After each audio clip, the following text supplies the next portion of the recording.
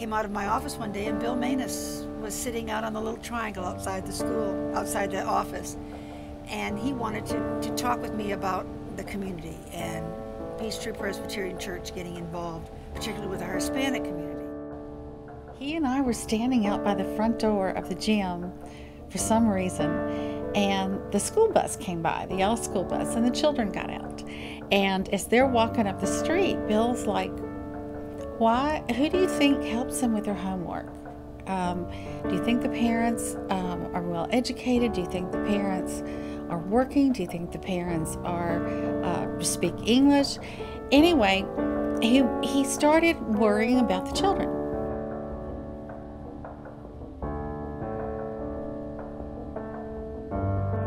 We sat down and brainstormed what we needed, and then he said, thank you very much, I'm going to make this happen. And the next thing I know, he's coming back saying, this is what we have. How do we get the kids there? Can you work with APS to get the kids there? What about materials? Can your teachers provide us with the kinds of books and materials? I can get the volunteers. Can you come up with the curriculum? I never heard any more about it, didn't think a thing about it.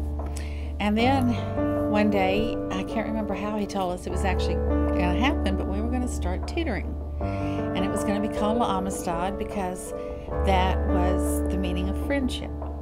The nice thing about LaAmistad's is that each of our kids basically gets a third parent, because there's somebody over there that kind of has that relationship with the child that can either go to the parents and say, we didn't get a signature here.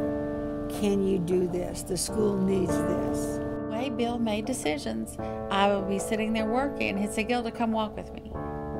Okay. So we go walk and he talks about something, and then it wouldn't be unlike him to say, okay, thanks, and just kind of dismiss me.